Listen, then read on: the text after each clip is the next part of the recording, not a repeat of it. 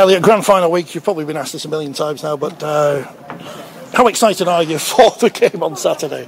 Yeah, I'm quite relaxed at the moment, but yeah, we understand the magnitude of the game and what it means to the club and our people, but as a player you just have to stay relaxed and keep feet on the ground and just enjoy the week, enjoy the build-up, and yeah, don't take it for granted.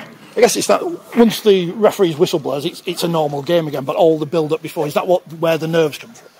Yeah, but you have to embrace it and acknowledge it and try to enjoy it as much as you can. But obviously you've got to get a balance with that. You can't relax and we understand what's at stake, but we have to stay focused and ready and prepared to do our job. But we let everybody else in the stadium enjoy the game and the occasion, and us as players, hopefully we can put on a good spectacle for the people that are here. What's Willie Peters done in the last couple of years to take you to two finals and second in the league?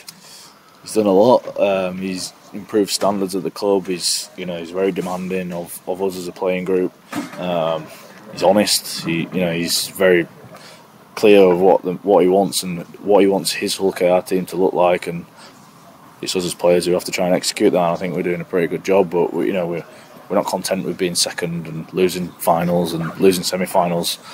We know what we want to achieve, and it's not that. To get two within 80 minutes of the championship, does that show you how big Hull KR are at the minute and how big you can get in the future? Yeah, we have to acknowledge that, but at the same time no one remembers who finishes second, so like I said, we're not just content to be here.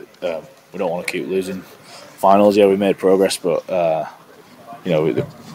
group that we've got inner belief, but not arrogance, but we recognise what we've got within our four walls, if you like, at Craven Park. And like I said, we don't want to be known as losers, and no one remembers who finishes second. So we're building, and the team off the field are doing a really good job as well at the club. The CEO, the board, everybody behind the scenes are doing their job, and us as players, we can only control what we do on the field, and that's my job to execute that. You're coming up against the Wigan side, who obviously finished just top of the table above you, but they've got every single trophy in the game at the moment. How do you plan to beat them? Well, we look at ourselves to start with. We look at where we can improve on last week and things that we need to fix up and what we can do better. And then you look at the team you're going to face, and that's what we do every single week. When we play Wigan, it's no different. We recognise their threats that they've got. They're a very good team. People talk about the individuals they've got, but they're a really good team. They work well for each other. They've got really good systems. So you have to counteract that and try and stop them, and then try and throw our own system against them, and try and let them stop us. So it should be two great teams going at it on Saturday, and it should be a really good game for the neutral, and a really good one to watch. It's first v second, and we're wanting to play our part in it. Have you got any expectation of what the noise is going to be like when you lead the team out on Saturday? Nah, it's going to be pretty loud.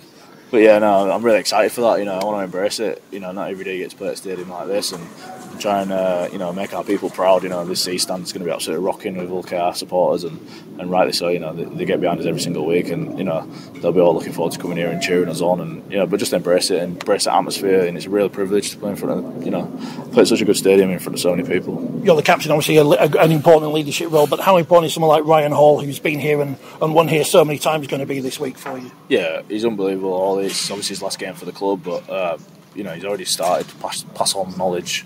He's done that, way before this week. He's done it ever since he's been at the club, about what's expected in big games, what's expected of you as a player, as a person, and yeah, he's got his few little tips that he's given us. But look, it's just another game. We got to enjoy it, enjoy where we are, but go and execute the game plan and go and perform.